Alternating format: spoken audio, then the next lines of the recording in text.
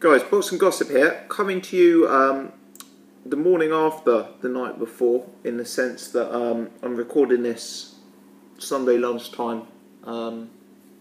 Obviously did instant reaction videos last night to a number of the big fights out there, be that the Eubank fight, the Groves fight, the Joshua fight, and I just wanted to come and do another video today just with a bit more of a extended thoughts. You know, the instant reaction videos were being filmed between fights, etc. So a few more things I wanted to put down.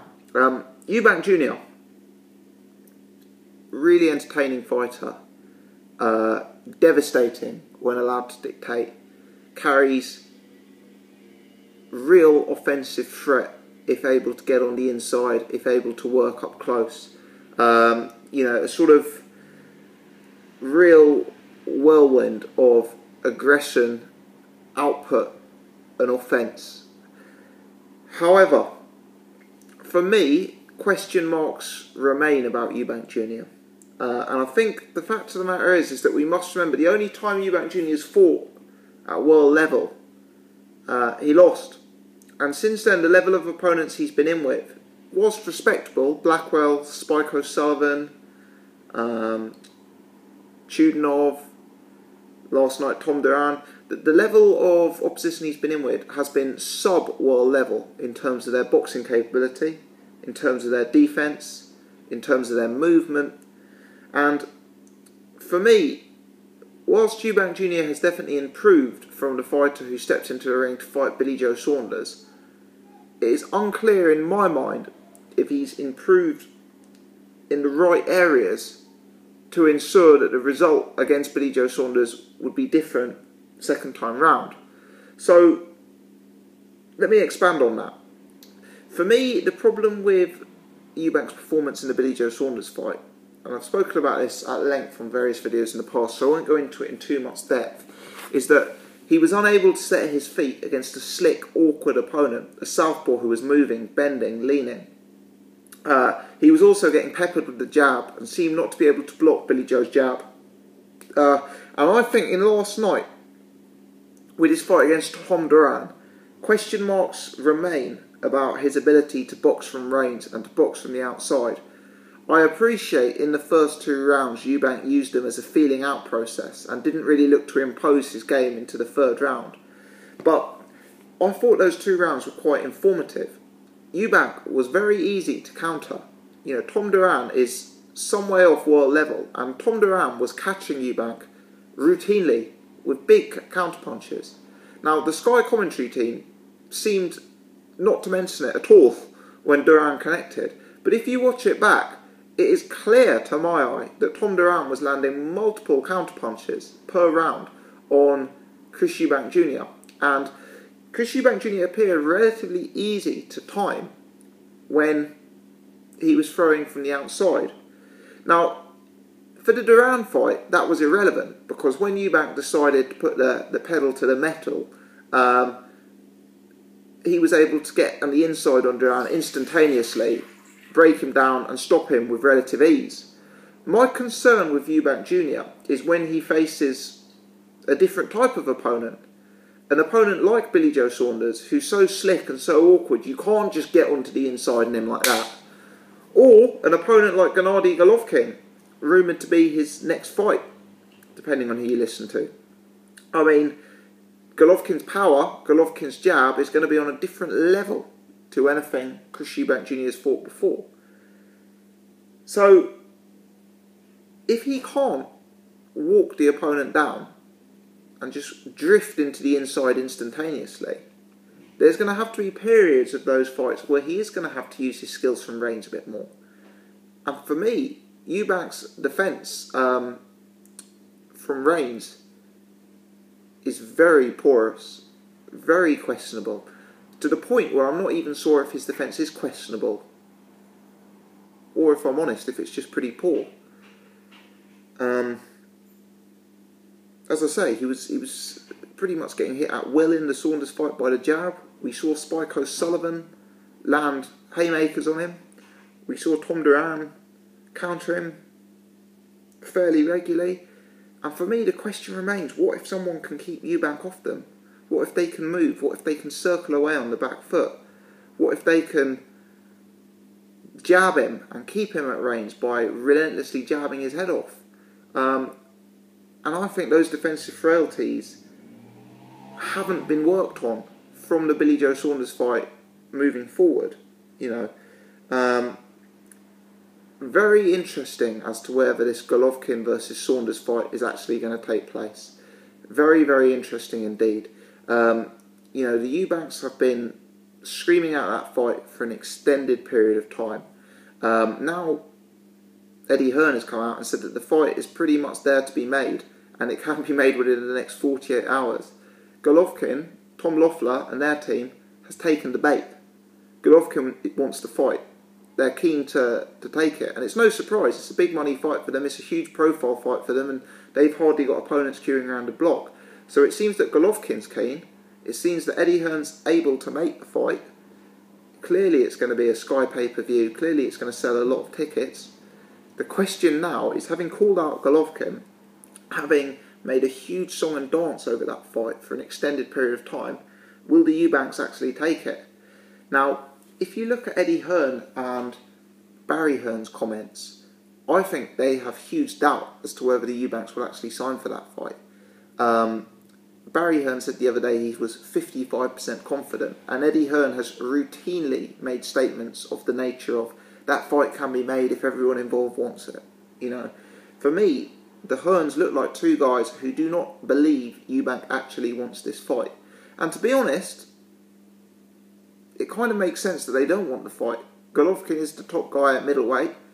He's a guy who is immensely risky. He's a guy who could damage young Eubank's career.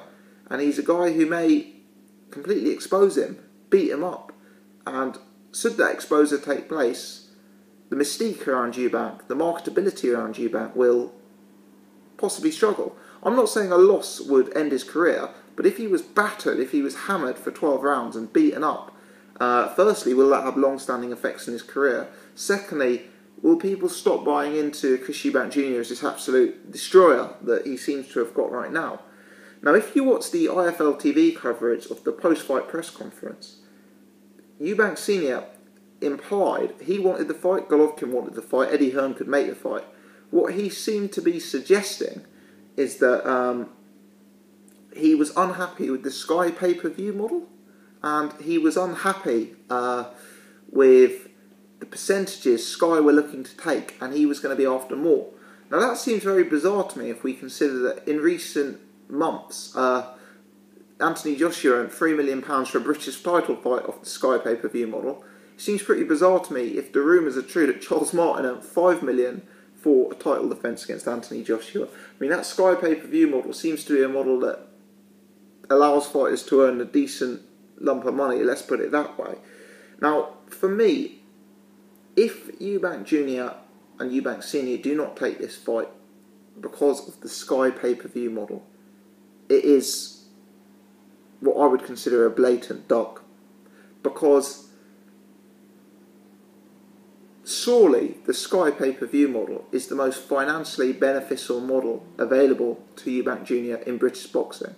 He's not going to get a deal from Box Nation, from Channel 5, from ITV, as he would do for fighting Golovkin on Sky pay-per-view. And to me, if they use that as a reason not to take the fight, bearing in mind the Sky pay-per-view model has presumably stayed consistent throughout the course of negotiations, it is a blatant attempt at avoiding the fight, and a blatant attempt at just using Gennady Golovkin's name to increase the hype around their fighter and to increase their marketability. Let's be honest, the Eubanks are very, very aware of hype. They're very aware of marketing themselves. Everything they do, the way they stand in the ring, the way they showboat when Chris Eubank Jr. fights, the ring entrances, the interviews outside the ring, the attempt at going to the Olympics, the on-off negotiations for the Saunders rematch. I mean, for me, if they don't take this fight, what they have done is use this Gennady Golovkin saga purely to raise his profile and raise his name, and with some success. But it is going to get to the point, I'm someone, I really enjoy watching Chris Eubank Jr. fight, and I really enjoy his press conferences and enjoy his build-up and all of that sort of things.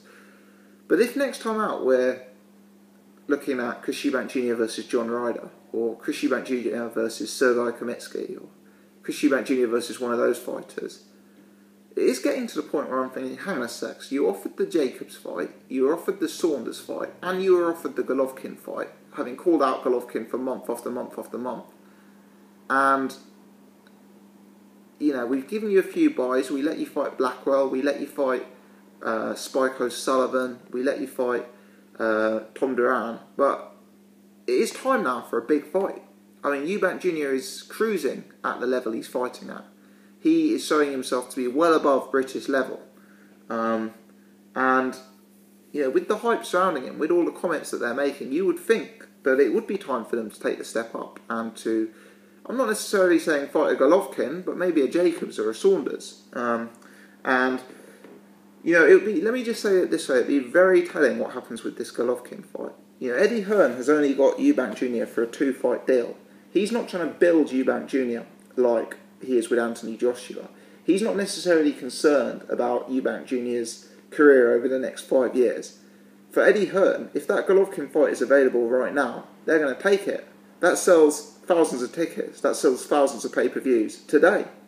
It'd be different if the Eubanks had shown great loyalty to the Hearns and Matchroom, but they haven't. So, with that potential windfall in front of Hearn, Hearn's going to push for it now. And I expect that should Eubank Sr. not take the fight because of some Sky pay-per-view model, I expect Hearn will call Sr. out and will say it as it is, that this is a blatant dog. And that, apparently there's a meeting happening on Monday where Eubank Sr. is going to pressure Sky into changing their percentages. I think it's highly unlikely Sky are going to change their percentages for Eubank Jr. It's not like Eubank Jr. is a mega established pay-per-view star. This would be his pay-per-view debut. And, it's one of those things where if you give an inch with the Eubanks, they'll take a mile. If you gave them 5% extra this time, they'd want 25% next time, So I expect Sky won't negotiate. It seems to be that the Eubanks may not take the fight as a result of that. We'll have to see how things develop. But it would be very telling. It would be very telling if after all of that, the Eubanks don't take the Golovkin fight. Let me know your thoughts, guys. How do you think Eubank looked against Doran? Do you agree with me that there's some major defensive frailties in his game, and that a fighter who can keep Chris on the outside has a real chance? If you've got a good enough jab to keep him on the outside, or if you've got slickness and movement to stop him dominating on the inside, then you've got a real chance of beating him, because I just don't believe this guy can block punches from range. And finally, let me know your thoughts on this Golovkin saga. Will he take the fight? Won't he take the fight? Have they just been using Golovkin's name to hype the situation? Give me your take. If you've enjoyed this video, hit the thumbs up button. Do leave your comments below if you agree, disagree, whatever. And if you're new, please do subscribe. I've rambled on for much longer than I anticipated in this video, so I'm going to do separate videos now on Joshua and Groves, because otherwise it will take me too long to upload. But I will... there'll be videos coming on Joshua and Groves pretty soon. I also want to do another video with my scoring for the Furman Porter fight. So stay tuned. Thanks, guys.